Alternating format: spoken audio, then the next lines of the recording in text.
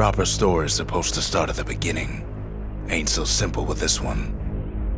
Now here's a kid whose whole world got all twisted, leaving him stranded on a rock in the sky. He gets up, sets off for the Bastion, where everyone agreed to go in case of trouble. Ground forms up under his feet as it pointing away. He don't stop to wonder why. Finds his lifelong friend just lying in the road. Well, it's a touching reunion.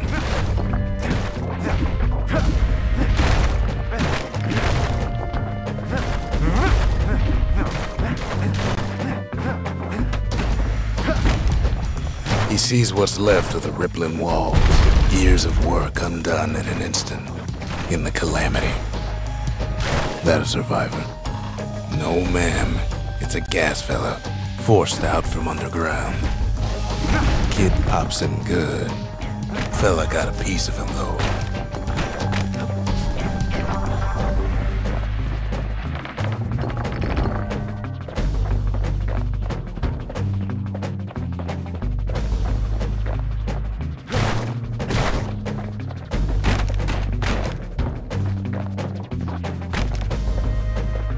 An old repeater falls out of the sky.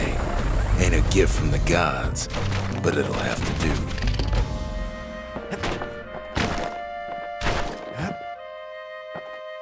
And then he falls to his death. I'm just fooling.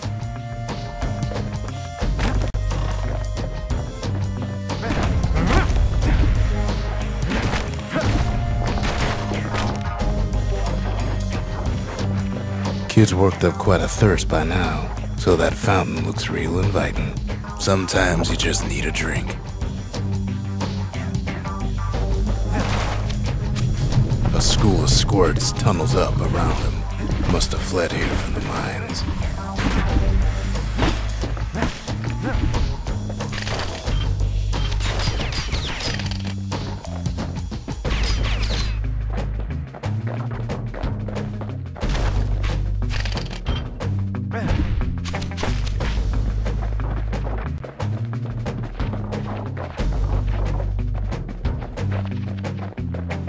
Kid finds a memento from a girl he knew. Always used to fancy her.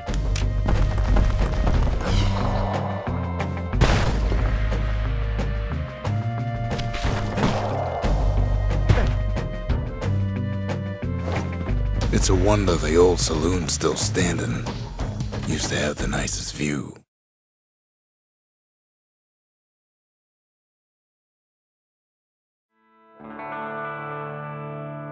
He sets foot inside one of Celandia's famous watering holes.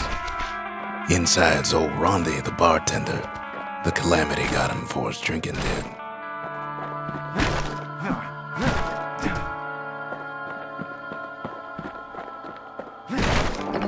Then Kid finds his trusty shield.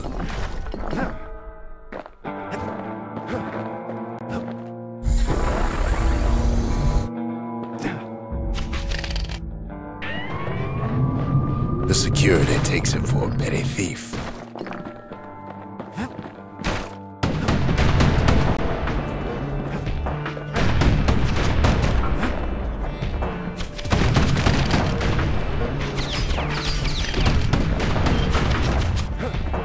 Special delivery.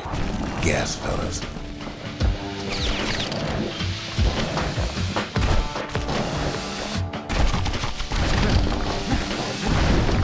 Windbags start turning up for last call.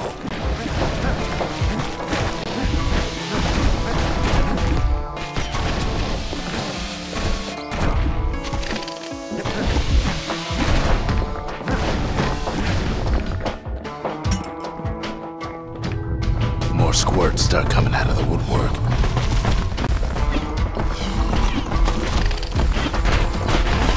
A big old fella pops out in front of the kid. Them windbags are playing for keeps.